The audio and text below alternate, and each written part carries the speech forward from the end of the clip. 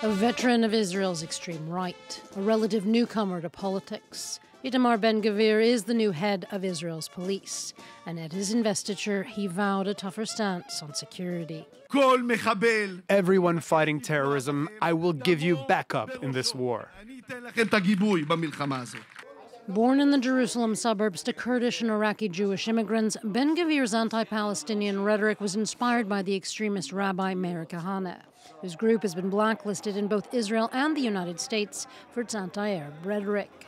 A lawyer by profession who's been convicted of inciting racism, Ben-Gvir is a polarizing figure. A strong proponent for the Israeli annexation of the occupied West Bank, which is home to nearly 3 million Palestinians, the father of 6 lives in one of the settlements. As the head of the religious Zionist bloc, the 46-year-old was no stranger to provocation, and he frequently appeared at scenes of tension between Palestinians and Israelis, and has visited sites like the Al-Aqsa Mosque in East Jerusalem before.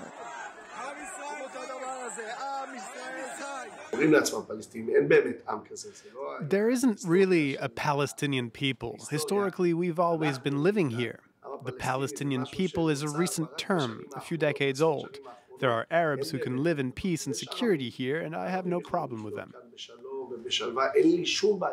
Investigated for pulling a gun on Arab security guards, he's pushed for the deportation to neighboring countries of Arab Israelis that he sees as disloyal. Ben-Gvir has risen from convicted racist to lawmaker to minister. With his party having become a key pillar in Benjamin Netanyahu's coalition, he now has sweeping powers over Israeli security.